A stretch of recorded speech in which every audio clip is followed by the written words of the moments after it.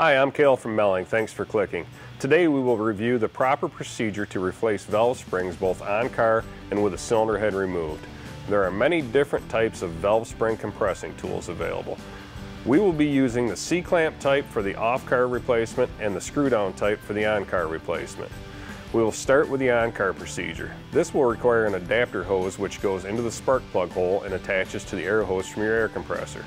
First, remove the rocker arms. Now install the hose into the spark plug hole. Next, attach the air hose from your compressor. Make sure the compressor is on. Loss of air pressure will allow the valve to fall into the cylinder, making cylinder head removal necessary. Now, install the valve spring compressor onto the spring and tighten until the valve keepers are exposed enough to remove. Remove the keepers with a magnet. Remove the spring and spring retainer. Compress the new spring with a valve spring compressor and install the new spring and retainer. Install the keepers. I like to use a little Mel lube to hold the keepers in place until I release the compressor.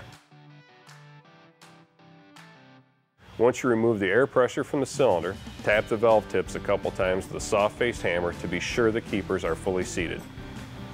Now we will cover the off-car procedure. Line the C-clamp type compressor up with the valve face and the valve spring retainer. Compress the spring and remove the keepers. Now place the new spring and retainer over the valve and use the compressor to compress the spring.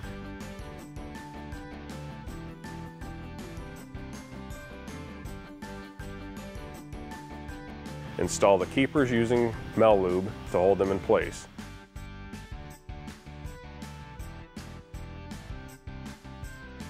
Once you release the spring, tap the valve tip a couple times with a soft-faced hammer to be sure the keepers are properly seated.